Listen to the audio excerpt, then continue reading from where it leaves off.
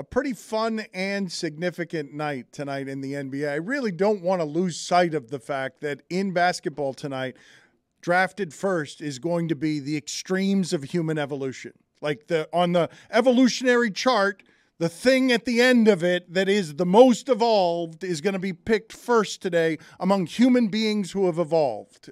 So we'll get to that in a second. But Charlotte Wilder had her heart broken last night, and we've got other NBA draft things to talk to Amin about. Soon they will have a nebulous project up in the air that Meadowlark supports where they work together on these things. But Charlotte, what happened last night? Because I want to analyze Porzingis. Did anyone have this coming? Like Porzingis, we hear about all the trades. Porzingis to the Celtics, and then Marcus Smart is going to be the veteran leader they need in Memphis, evidently. But Charlotte, you've had your heart broken, correct? Because you like that Celtics team, and you like that he was the heart of, and the soul, and the gritty, and the green hair of that Celtics team. Yeah, Marcus Smart was my favorite player on the Celtics team. I have loved what he's done for Boston, what he's meant for Boston. That's like the corniest thing you can say as a fan. But I was so sad last night. A friend texted me and said, I'm devastated about Marcus Smart. And it was like 12:10 a.m. And I was like, what? And I panicked and I go to Twitter and I was like, oh my God, no. And I felt like someone had broken up with me. Like you know, you guys were giving me crap because I wasn't sad enough when the Heat went up 3-0. I was like, am I about to cry? Like I'm so sad.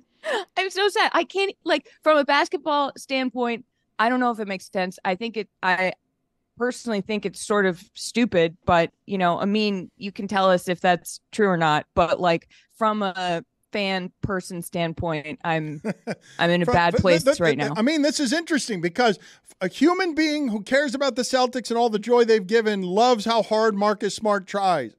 But they just got better, didn't they? I'm just mad I can't say Marcus Smart anymore. It's not Marcus Smart. That's right, Dan. Charlotte is a human being, and she does care about the Boston Celtics. But I don't know if they got better in the sense that they got great return on value for Marcus Smart. I'll say that. You trade him, you get 2 first-round picks, which, geez. All right, and Kristaps Porzingis. That's awesome. But I think when you look at the Celtics, there's 2 things. One is, what were they missing more than anything? Yes, size would help. You know, Robert Williams is injury prone. Al Horford is 800 years old. So yes, having some size would have helped. Absolutely. But more than anything, they don't have a passer. They don't have someone who sets the table. They don't have someone who cares who's got it going, who needs to get it going. They don't have that guy on that team. Marcus Smart is not that guy, but he's pretty much the closest thing they had to that. And they just got rid of it for another guy who wants his shots and his touches and his opportunities. And so there's that element of it. Like, you didn't get better. You got worse at the thing that you needed to get better at. But then the other part of it is, if I look at this Celtics team and I say, who are the dogs on this team? Shout out to George Sedano. Give me some dogs. Who are the dogs? It's Marcus Smart and Grant Williams. Smart's gone, and Grant Williams looks like he's not coming back either. So you basically got rid of all the blue-collar, hardworking dirt soul of the team and added another guy who, again, wants shots and touches and all those things. And it's not a knock on Porzingis as a player. It's just a knock on the Celtics addressing fictional needs and ignoring real ones. Charlotte, for a moment here, I just want all of us to bask in how professional and wonderful your shot looks and how grainy and from the 1980s, maybe a Jacksonville gas station with a curtain. Amin, a professional, an alleged professional here to give analysis. Is that a shutter behind him? It's unbelievable how Amin's shot is. He stumbles in with bad lighting and not, late. And Charlotte is here professionally to analyze the things that are happening, and everything around her looks so much sharper than what you've got going on. I mean, your video looks jaundiced. Your video looks like it has a liver disease. Hey, Dan, remind us one more time that Charlotte's a human being. Good chemistry. Good chemistry. You will catch it on a nebulous future that the Amin Show has with Charlotte Wilder. Charlotte, you've noticed how much better your shot is than his, yes? Well, first of all, I don't know if you can call me professional when I come on here as a, quote, journalist and cry about Marcus Smart leaving. Like, let's let's tamp it down. I don't want to be put on a pedestal here, Dan. Let's relax a little bit. That sounds like journalism to me. I'm not saying it was journalism. I'm just saying your shot looks crisp, and Amin's looks like it has something communicable that it has contracted. I want everyone to know that I want to look like I came from heaven with light coming from behind me. God sent me to save this godforsaken show. And you know what I'm going to do? I'm going to go back and tell God, not happening. Charlotte. Pick another one. Charlotte, can you please, do you think your team has gotten any better? Can you fall in love with Porzingis because he's 7'4" and what he does is fairly ridiculous? I mean, yeah, if he's healthy, if he can do it, I don't know. I feel like what they need is someone who's going to go out there. I mean, Marcus Smart, I saw a stat that the Celtics were net positive over 9 years when he was on the court. Like what does that even mean? He's such, it means that when he's on the court, they're good, Chris. That's what it means. 9 and years? I think, Sample. that like, I don't know, maybe it wasn't 9 years. Maybe I'm making everything up now, but I just feel like he was so the heart of a team that now, as Amin said, I don't think it has one. I don't know who this team is anymore. Like, you bring in Porzingis, sure, he's tall, he's big, but what we need right now is someone who's going to put that fire in them so that when they, good. He put cream. So that when they go down. He has put, forgive me, Charlotte, he has put cream on the Celtics. Are you there? While we're on this subject, forgive me for a second, Charlotte. Video team, can you please put together on the screen right now the AI that we were playing with that we're combining Eddie's, and I'll explain this to Charlotte and Amin in a second. But earlier in the show, that I want to know which one is more offensive to you. I'll ask each of you the question. Charlotte, for one member of the shipping container, I will not tell you which one, to refer to Freddie Mercury as Eddie Mercury. Is that worse than another member of the shipping container in the first hour of our show referring to Penny Hardaway as Anne Freeney Hardaway? Anne Freeney Hardaway. Which one is worse there, Charlotte? I love her books.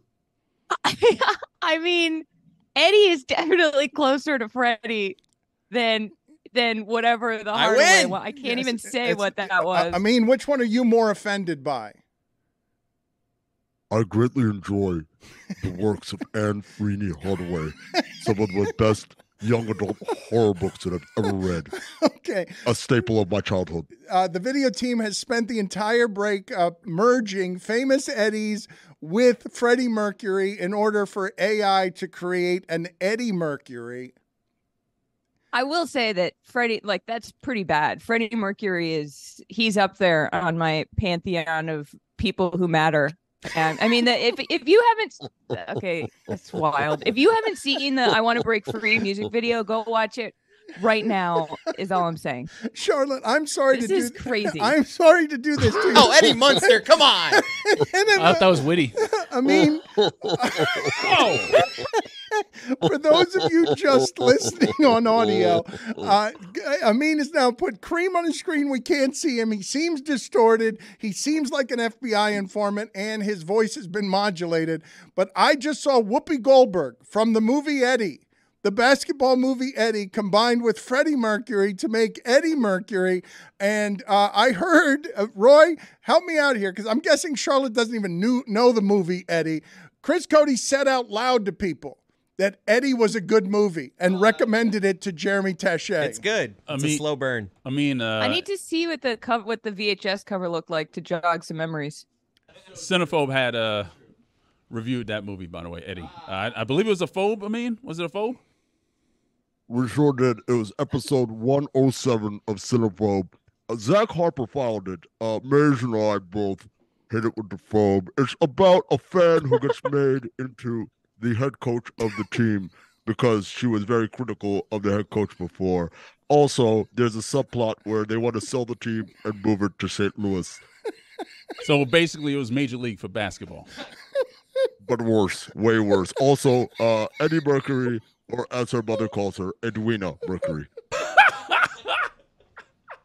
I think it's important that the audio audience knows we're not putting a filter over. No, he's voice. really this good is at him this. really doing this. It's amazing. I don't think we could do it as well with a filter.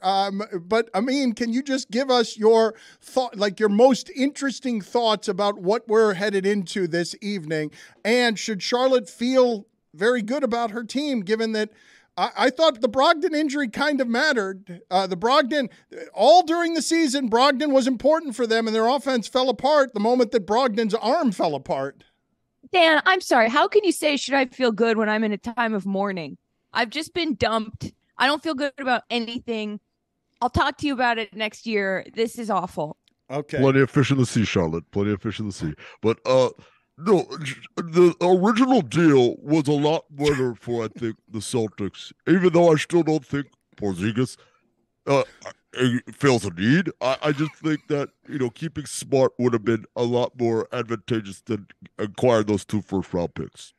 Give me 45 seconds to end the segment on just things we need to watch for the draft tonight in that voice. Did you mute yourself? Did you mute yourself? Okay, excellent work as always. I mean, What? Hello? All right, you're on. Go ahead. 30 Trying seconds. to silence me. I just want the Portland Trailblazers and Damian Lillard to have a certain amount of just all right, just the worst. He's just stop it. Just stop it. Charlotte, I can't wait to see what nebulous projects you produce with Amin El Hassan. That's the name of the show. Nebulous. Nebulous project. Planet Nebulous. See you guys later. Thank you for all your hard work. Amin, you're a useless drunk. I'm an alien, and Charlotte's a human being.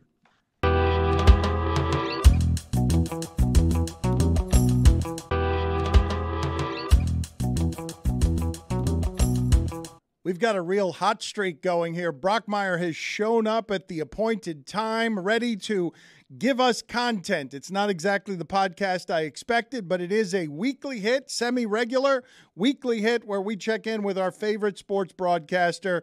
He continues to drink too much, even though season 4 on Hulu, he was totally sober, and it was a happy ending. Now he's back on the sauce. Brockmire, thank you for being on with us again. A little early to be hitting the Sazerac. Never too early to hit the Sazerac. Grow up. And that's just part of the intro now. Just whining about it's not a podcast. And gee, you fell off the wagon. I'm like, worse than my mother. Ladies and gentlemen, can your hat just say worse than my mother on it? My goodness. Okay, let's see. Video team, can you put up on the screen, please, something that makes it look like my hat says worse than your mother? Continue, Brockmire. Yeah, it's very fitting. And there's plenty of room on your gigantic hat, too. It's like a billboard. Anyway, as you say, I am here and ready to talk baseball, baby. Late June, favorite time of the year. Yeah. It's when every other major sport is dead as a doornail, and the fans are just finally tired of poking at the corpses of them, and our nation turns its lonely eyes back to the national pastime. No. We'll get to baseball in a second, but we got to talk first about No. about What? The NBA draft is tonight. Oh, no. Yeah, you're doing that to me? Yes. NBA? After that, love letter to baseball? Yes. What's the matter with you? I mean, honestly, I'm supposed to be the baseball expert, right? That's why your beloved precious podcast, that's why you want me to do it. And you're talking about the draft? We're talking about the draft, not a game, not games that are being played, not a baseball game. We're talking about the NBA draft, not a game. Practicing for the future, not a game that I go out there and die for and call every game like it's my last, not the game that's being played of baseball. We're talking about the draft. How silly is, please, the draft. Yes, okay, the draft, you know what? Yeah, I'm on board. You know what? First, let me get drunk. It's a big night. It's the draft. It's the NBA draft. No, I want to talk. I do actually. All that said, I want to talk about it. The draft, because let's call it what it is. It's a televised employment fair, okay? The climax of which amounts to reading a list of non-alphabetical names into a microphone. And by the way, yeah, boy, this annoys me. But he's always talking about how the draft is so inspiring. It's so uplifting. I don't find anything worthwhile about watching young men being forced to randomly live in a city that is not of their choosing. What's good about that? The American dream is you work hard. This is the American dream. You're in your awful hometown, right? You work very hard in hopes that someday, maybe you might earn enough money to choose to live in a slightly less awful place, okay? But these young men, Dan, they're completely denied that choice. They get handed an adjustable hat instead, and then Adam Silver says to him, well, abnormally tall man, you live in Orlando now, and congratulations. Which NBA city do you imagine would be your least Oklahoma favorite City. to live? Oklahoma City. I'm sorry to jump on you. I knew where you were going. That is the worst place in the world. It's just so obvious. No point in pretending to pause for reflection. You've been to OKC? Have you been there? Anyone? I have not. No, I've not. Okay, I drove through it one time and I kind of blacked out from boredom. Because you know what's nice occasionally? Like a hill or a frickin' forest. The entire city is a flat, dry pancake of oil derricks and asphalt. And I'm sorry, people of Oklahoma City. No, I'm sorry. Come on. I feel bad, OKC people, if you're just driving to work now or doing the dishes or whatever boring thing you're doing, and all of a sudden you just got caught and you caught this stray. But you got to understand. I mean, please. I mean, you do live in Oklahoma City. You get it, right? I mean, you live there. Well, come on. Maybe they're thinking, hey, I know what they're thinking in OKC right now. What about Sacramento? That's horrible. True. But Sacramento is at least in California, which is an hour's drive or an hour's flight from some of the greatest cities in the world. OKC is only impressive in contrast to the rest of Oklahoma.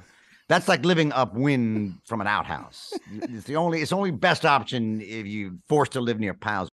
Okay, all right. Enough of that. Don't do that to the But young men are being sent there against their will. We have listeners there. We have listeners. Do you have any predictions about Victor Wembanyama? Mike Ryan is out. He's got his doubts about Wembanyama. This might be a tricky name for you to say, drinking. It's a tricky name for me to say, Wembanyama.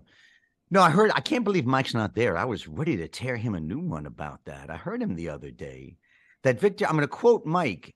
Mike said he's not good. That's how he assessed Victor Wembanyama. Over the top, contrary to objective reality that the rest of us share. I mean, I'm worried about him, that he's gotten Bayless pilled, you know? And Mike, if you're listening to this, excuse me. Oh, come on. Oh, my goodness. Come on, be a professional. You know, I am. I just need the lubrication, and sometimes it comes back at me. Mike, if you're listening, you're too young to go full Skip Bayless, okay? Because this is how it starts. You start out with a few wild takes that seem like fun, and then 20 years go by in a flash, and suddenly you're a slab of beef jerky with unnaturally white teeth snarling about LeBron James. I mean... Because let's be honest, Mike is halfway there now. So I think it's safe to say that I disagree with him on that one. Yeah. Wembanyama is not overrated. Because here's a fun stat. I heard a lot of the stats he was spouting. Here's a counter stat to all that. And I am well known for my knowledge of analytics. And this one just stood out to me. He's 7'5", okay? His fingers are 12 inches long. Did you see the pic? Yeah, there it is. Look at him holding a baseball in his hand. It's like a Mentos in his hand. I mean, if the guy ever took a dick pic, he'd have to have somebody else hold his Johnson just to give it the proper scale. Come on. What? The guy can go the rim and the three-point line at the same time. He doesn't need to move. Yeah. That's the whole game these days, three-pointers and layups.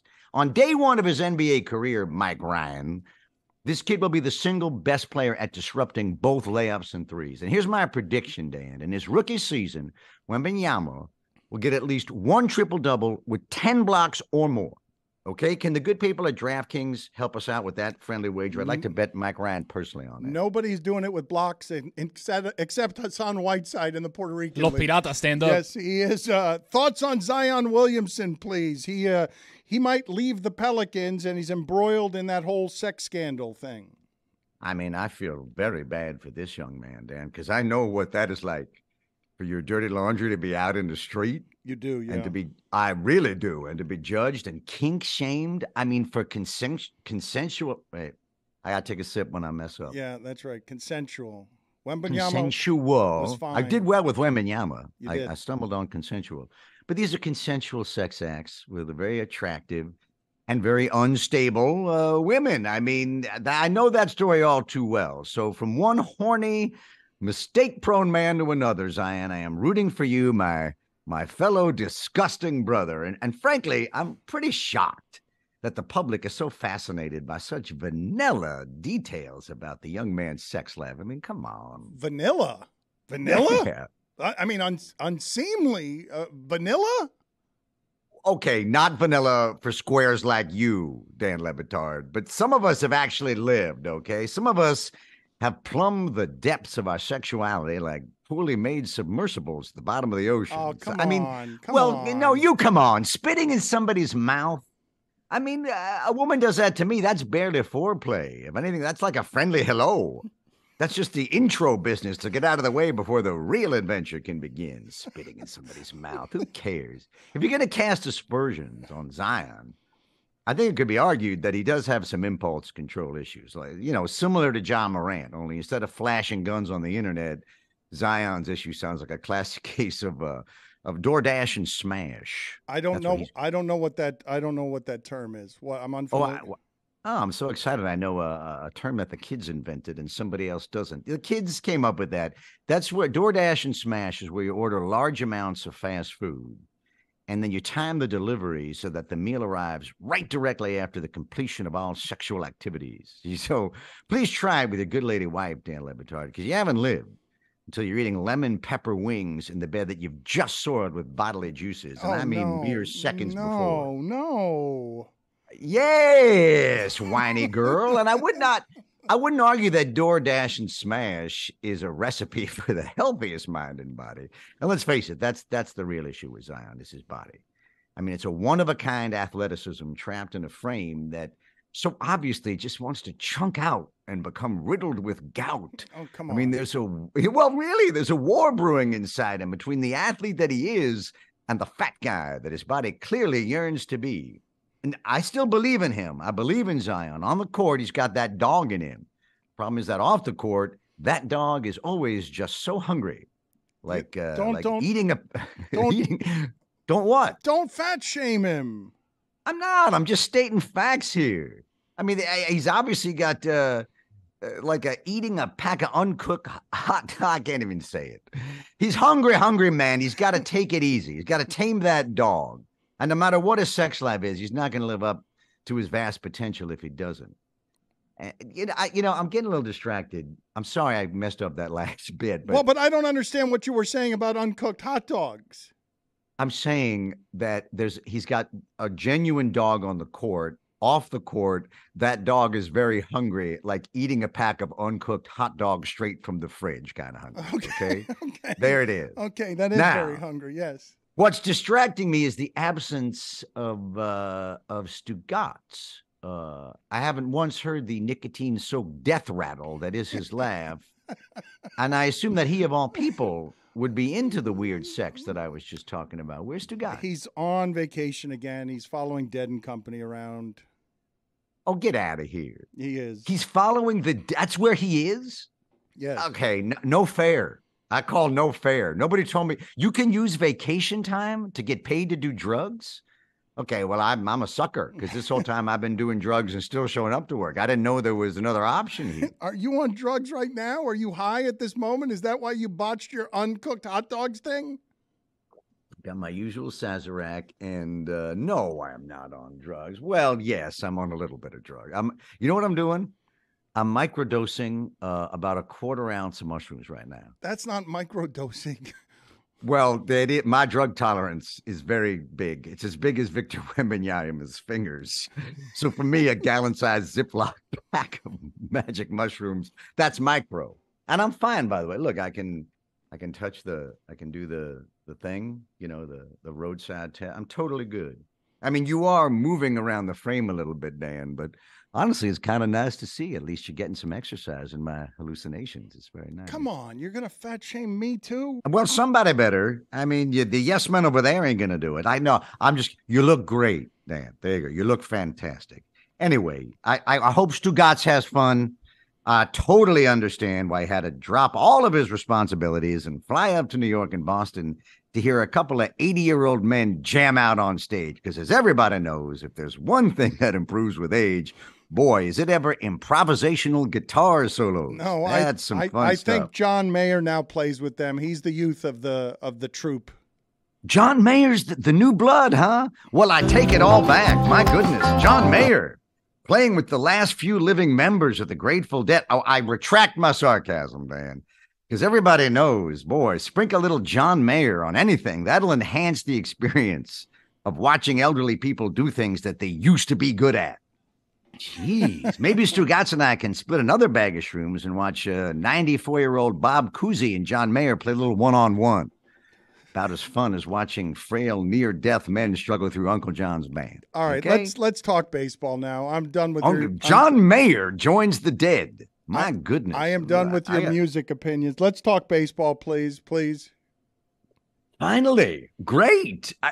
That's why Ryan and Stugotz took off, right? Because they knew we had to talk baseball today, so they bugged out.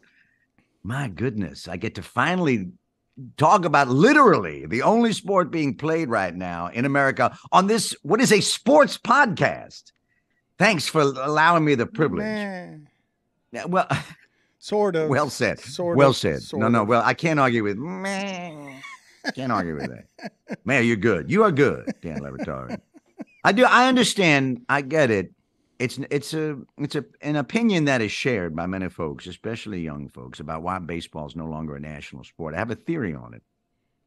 I think it's because baseball's every day, which means there's no pause in the action, which means there is nothing for the sports media industrial complex to talk and dissect and argue about.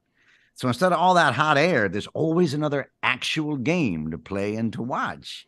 See, baseball is the Steven Soderbergh of sports, Dan. So prolific for so long, it becomes hard to appreciate it. There's just too much of it to take in. But I would argue that's also what makes baseball so very special, that it is every day. It's constant, especially now. In a time when everything seems to be in flux, doesn't it? Everything just seems broken. So many things seem to be changing for the worse, That's off the top of my head, so out true. of thin air, right? Yeah. Like two examples. Hey, how about the fact that our global climate is irrevocably and that fascism is on the rise, and I mean all over the world? Or more locally, the fact that in your state of Florida, they are banning the public discussion of Black history from public schools. I mean, kudos over there. Scary, scary stuff. Kind of news that can cause any rational person to just spin out in doom spiral. Or instead, you can take a nice deep breath and know that there's a baseball game on today, just like there was a baseball game on yesterday and every spring and every summer day since the Civil War. Only American institution that's still functioning since then, Dan. I encourage everyone to grab onto it like a railing as our democracy and our environment just fall down the stairs like elderly guitar players of Stugotz's favorite band. All right, Brockmire, it was good seeing you again. Always a pleasure. Good having you back. Stay out of the drink, please. Start drinking a little later in the day. Good talking to you, Brockmire. I love you, Dan. I'm in love with you. There, I said it. Okay, that was unnecessary. I appreciate your time, though. Your love, thank you for that as well. You're very welcome. Thank you. Otherwise, I'm just dead inside, except for my feelings for you.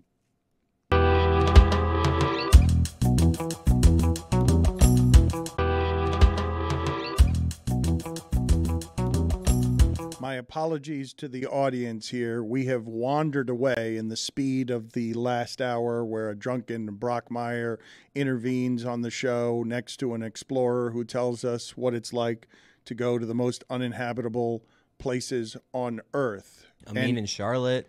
Amin and Charlotte. This was both funny and disappointing to me that on a pretty big night in sports, people do enjoy, no matter how much Brockmire makes fun of it, the absurdity of the NBA draft. We went to Amin, our basketball expert, and all we learned is that he's good at doing a modulated voice. It was wild. Glad we learned it, though, because that was amazing. Right, but we didn't learn anything about the draft. We didn't get smarter as an entity. He told you some stuff. It's much better than Chris Cody's awful, distorted voice Take the person. swing, baby. No, I wish you hadn't. Regardless, that's all I learned from Amin in the doing of what was ostensibly our basketball coverage. But the place that I failed and the place that I need to apologize to the audience for is slowly over the course of this show, I have got further and further somehow away from Boogie in Your Butt. And Roy, earlier in the show, alleged that Eddie Murphy had a hit song in the 80s, and the hit song that he mentioned was not Party All the Time, the one he did with and around Rick James. I think that was a certifiable #1 song in America, and that's the hit that I think of when I think of Eddie Murphy. Did it ever get to #1 or it never got to #1? Party All the Time, highest ranking was 2. All U.S. All right. Silver medal. That's kind of like 1, though. Yeah, almost. If you make it It's to 2, true. it's a 1. It's close. Yeah. Well, you say that, but the Heat were 2, and I said that was good enough as a season, and everyone said I'm a loser. It is good enough for me. I just want that stated. It went platinum. Put it on the poll, please. Would you be totally fine if your #2 song in the world never got to #1? And you just had to settle for #2, you loser. Where in life is second place best? That's just putting that out there for people to think about. We can come back to it when we have answers. Firing Squad. Death is good. Firing Squad also, see? Same category. Regardless, Roy said it's Boogie in the Butt is the name of the song? Boogie in Your Butt. Boogie in Your Butt. Yes. And how high did that get on the charts? Because I've never even heard of the song. On the R&B chart, it went 56. Okay, but the R&B chart is not the overall chart. I think you just chose a number that better suits your argument. I did. It's like us being first in sports, but like 98th overall. I'll give you this, though, was nominated for the Grammy Award for Best R&B Instrumental Performance. So, not the vocal, but still something. Good beat. Not the part that Eddie Murphy did. No. Correct. You just fraudulently tried to bolster your argument by going. Give me some of the songs before this on the R&B chart. Are there any bangers on there? Or once you get to 56 on the R&B chart any given week, are you really slogging through just what was released that week in music? Well, I would have to look for the year. I only look for the songs. So but you were cheating. You were trying to bolster your argument. Jeremy, can you give me some of the lyrics to the illustrious hit that Roy... Yes, I can. Get me the lyrics, please, to Boogie in Your Butt. I want to know what this song is about. So I will say, prefacing this, some of it, not surprisingly, bit outdated. Okay, well, we are now, at the risk of getting canceled, understand that this was a song from a long time ago, and I have not edited it, but the starting point is, the song's name is Boogie in Your Butt. You're good. That's right. Well, here, hold on a second. Maybe this covers that. Time to throw away all journalistic credibility and get reckless. Here is something we like to call reckless speculation. You're good? Sure. In your butt. Put the boogie in your butt. Put the boogie in your butt. Wait a minute. Put the biggie in your butt is totally different song. Well, Different we're getting song. there. We're getting there. Way different song and a movie. I ain't putting no boogie in nobody's butt. That's nasty, man. What you talking about? Putting boogie in people's butt? Are you out of your mind or something? Could go to jail for doing something like that. Still true in 9 states. Wait a minute. Do you think this would be any better if Roy were doing it? No. Are you up? No. Are you up? No, let's try this. I'm doing my best. you know Slightly. what, I think it'd be a slightly better. Jeremy, no, I think it's pretty bad lyrics. Jeremy, you want to hand it over? Let's call for a reliever like Roy does in the bedroom when he needs a complete game Billy.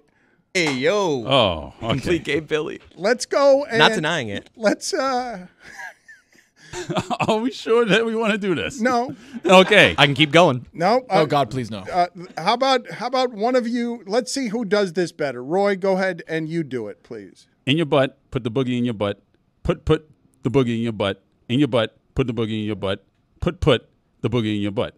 I ain't putting no boogie in nobody's butt. That's nasty, man. What are you talking about? Putting boogie in people's butts? Are you out of your mind or something? Could go to jail for doing something like that. Well, step aside, my friend. I've been doing it for years. I say, sit on down, open your eyes, and open your ears. Say, put a tree in your butt. Put a bumblebee in your butt. What? Put a clock in your butt. What? Put a big rock in your butt. What? Say, put some fleas in your butt. Say what? Yeah, not much better. No, not much better. Worse somehow. Say, start to sneeze in your butt. Say, put a tin can in your butt. Put a tiny little man in your butt. Say put a light in your butt. Say make it bright in your butt. Say put a TV on your butt. Say put me in your butt. Everybody say I'm not doing it. Oh, now you did it though. You did it. You did it. No, Congratulations. Here's what happened. No, Yeah. Well, yeah. Roy, Yes. before the show today, What? I told Chris Cody. Uh-huh. I said, Chris Cody, this feels like the 11-win Heat roster that I was working with today. 15-1. Yeah, you corrected me fine. last time on this. Yes, a 15-win Heat roster that Ann Fernaway. Ann Fernie. I think we're getting further away from what the truth was there, Dan. I think I said Anthony. Absolutely not.